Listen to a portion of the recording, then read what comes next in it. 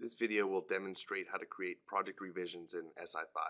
I will also give you some tips and show you some other functionality related to revisions. Every project created in SI5 starts off as revision 0, as shown here by the selected project. As you create revisions, this number will increment by a factor of 1. In order to create a revision for a project, the project file must be checked out to you.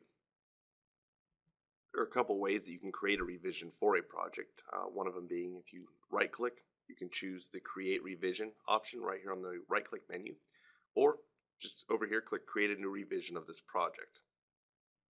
The Create Revision dialog box will open, and here you can see the default file name is going to be the project name followed by parentheses that has rev0 in it. Well, this being since we are archiving this revision 0 essentially, that's why that's there. Of course, that number would be incremented depending on which revision you're actually creating at this point in time. Now, we highly recommend that you do not change this. Remember, this is a file name, so there is a character limit in that you have to follow Windows rules on that. We definitely don't recommend that you change this number. We're going to increment from 0 and count up from there regardless of what you change this to. If I put this at 5 and create the revision, it's still revision 0 as far as our software is concerned. So really what you should do is just hit OK on this and allow it to create the revision file for you. When the revision file is created, you'll notice that the revision number now for this project is showing as 1. Now what just happened was a copy was made of the project file, the rev0, and it was marked as read only. This rev1 that you see here is the current revision, and that's the one that's editable. It's the only one that's editable. If you come here to the selected project details tab and you go to the revisions sub-tab down here, you will see that revision 0 exists out here. We've changed the file extension on this to DTL rev, and if you double click this, it will open in our text interface. However, the file's read only. You'll be able to run reports from it, but you cannot modify the project at all. Now, one of the major reasons you would even create revisions of a project file would be to make changes to one of those revisions and then compare that against the revision that you've essentially locked down. Now, let's go ahead and do that. I'm going to go ahead and launch this project here. I'll just do it in the text interface, and I'm going to add a few products and delete a product. Go ahead and click the Add Product button here, and I'm going to just go select a product from my list of components here.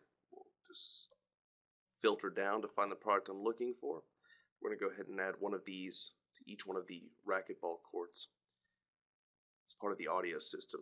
Click Add to Project. Here you have the option to add accessories if you'd like. I'll cancel out the accessories for now.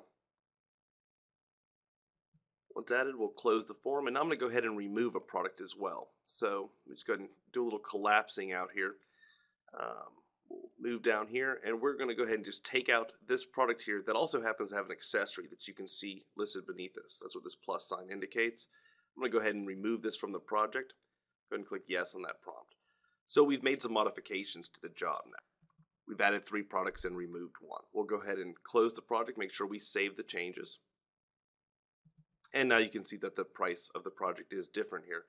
And now you can go ahead and run comparisons against these 2 files. Now the comparisons you run are essentially change orders if you run a proposal report for it, or we actually do have a change order report under our Orders and Accounting tab. Both of those functions are covered in separate videos. Here's a tip for you when working with project revisions. You're going to want to probably keep track of the changes that you've made, like in a notes column. We don't actually have a notes column for revisions built into the software. However, you can easily create a Word doc with a table in it or an Excel spreadsheet if you'd like, and you can add that file to each one of these projects here by using the Add a File to this project function. I'll just go ahead and browse to my file. I'm going to be warned that it must be moved to the same folder. I'm going to choose OK. And I say the same folder as your project files. Now that file is now a part of this project. If you go here to the selected project details tab, and if we go back to project files versus the revisions tab down here, you can see that this revision history doc is here. I'll go ahead and launch that, and it will open in Microsoft Word, since this happens to be a Word doc here. And I could come in here and say that, Rev 0, the purpose was This is the initial proposal. And my initials here, Rev 1, added X amount of equipment, removed X amount of equipment. So again, just a place for you to keep notes. And of course you can save this and close it. And it just happens to reside in your project files folder at this point.